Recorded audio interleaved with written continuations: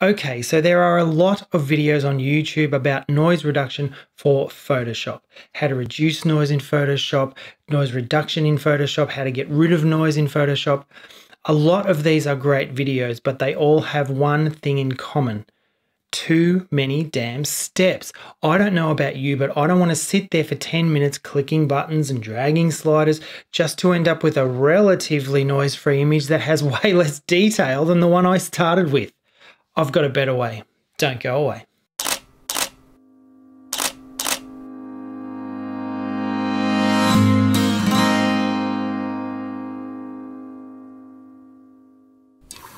Hi, I'm Barry Callister of Photographer's Freedom, taking you from beginner to better to business. Here on my YouTube channel and over at photographersfreedom.com, you will find photography tutorials for the Nikon D5200 and other similar Nikon DSLR cameras, camera gear reviews and photography business advice, all of this aimed to help you no matter where you are in your photography journey. If you like the sound of that, you probably should subscribe and ding that notification bell so that you get notified whenever I release a new video.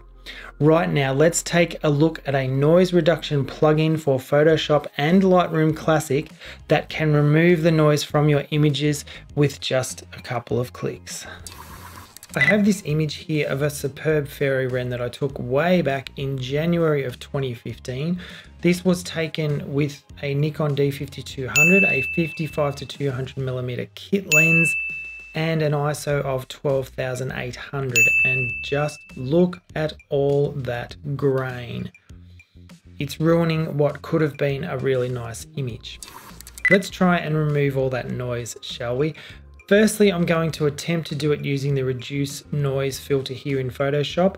I'm going to then put that on a separate layer, and then I'm going to blow your mind. On a new layer, I will use a noise reduction plugin for Photoshop called Topaz Denoise AI, and you will see that with just a few clicks, all the noise will be gone and most of the detail will remain. Let's do this. I'll just zoom out on the image here. First thing I'll do is duplicate the background layer so I'm not working on the original.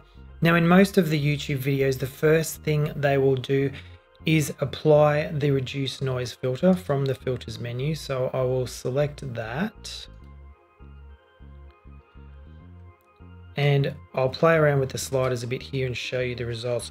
I'll just zoom in on our image here if my computer will catch up so we can see the results there. Just zoom in a little bit more. So that is with the slider cranked all the way up to 10.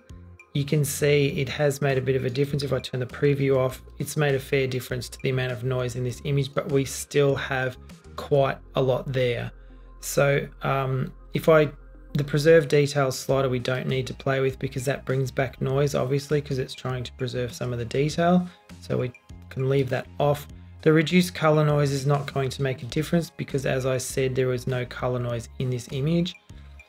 The sharpen details is going to do a similar thing to preserve details. It's going to create all these weird JPEG artifacts in there, which we don't want. If I crank it right up, you'll see all these strange little digital worms that are JPEG artifacts. So you can see down here, I've got remove JPEG artifact ticked because this is a JPEG image that we're working with. So I'll just click OK on that with that up on the strength of 10 and let it do its work, and then I'll turn off that layer. You can see the before and the after. So it's made a bit of a dent in it, but we still have a lot of noise. The next thing most other YouTube videos will tell you to do is to duplicate that layer and then apply a surface blur to this layer. What surface blur does is it blurs out the remaining noise and is supposed to make your image look nice and noise free. So I'll go up to the filters menu up here again, down to blur, and all the way down the bottom you find a surface blur. So we can see the values here of 9 and 16 do quite a good job of removing the noise, but they do make our image look really strange. if I play around with it a bit, if I turn the radius up, that's just going to start bringing back noise in areas like this, and it looks quite horrible. So, and if I up the threshold, that is going to remove more of the noise, but it's completely blurring out our image, and we don't really want that. So you just have to find a kind of a balance here. But as you can see, this is a really laborious process.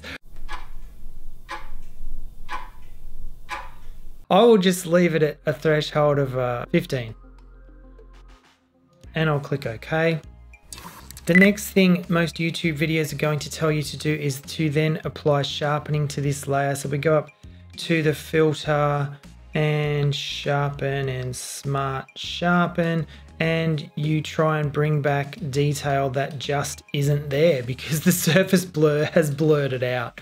So it's just not going to really help, but we'll do a little bit of it. I'll just click OK on that.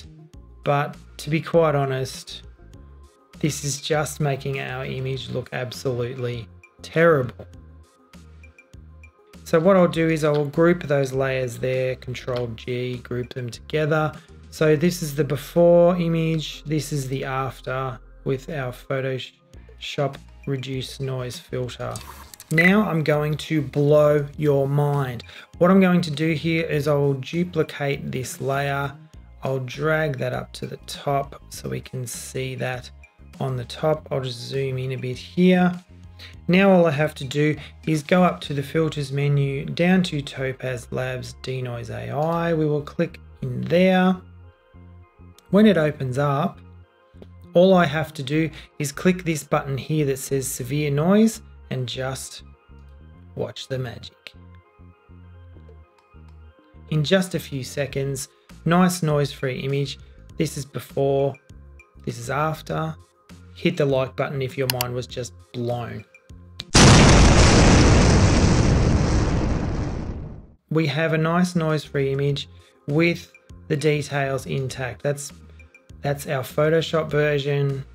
That's Topaz Denoise. Photoshop, Topaz Denoise.